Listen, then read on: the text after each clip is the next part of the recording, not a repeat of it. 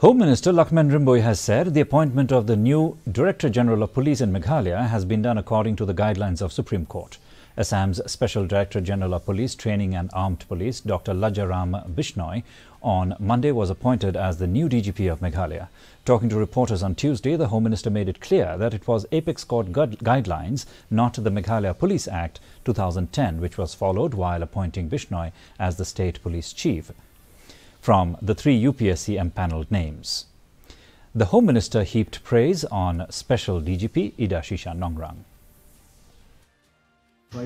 But to appoint a person on that, among those three, I don't question the efficiency or the capability of the other people, but we have to choose one. So we chose Dr.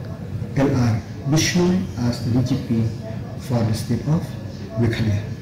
I must express my gratefulness and thankfulness to Ida Shisha Nongrang, IPS or Special DG, for in this last 4.5 months, she showed that she can run the state police, not only the state police, can oversee the functioning of the police department to the best of its ability, and I have seen the result is there on the ground.